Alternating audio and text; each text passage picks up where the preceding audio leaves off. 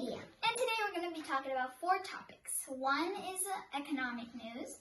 Well, first we're going to start with the latest news. Then we're going to talk about the stock market and some tech sector news. So let's start with the latest news. So the latest news has been that the House of Representatives on Thursday, today, failed to advance a measure that would increase direct payments to Americans under a certain income level to $2,000, up from the $600 level passed earlier this week, bringing lawmakers back to square one as they search for a way to appease President Donald Trump's demands.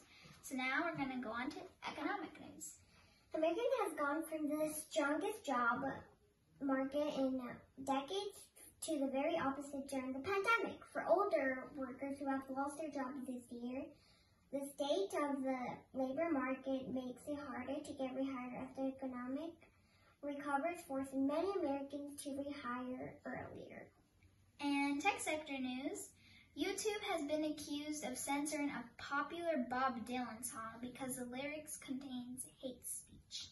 And then for the stock market, last but not least, so the stock market today has closed at 1 p.m. because it's Christmas, and the markets today were slightly higher today, and the Dow Jones is up 71 points up and to 30.200, and then the Nasdaq is up 33 points to 12.804, and S&P 500 is up 13 points to 30,703.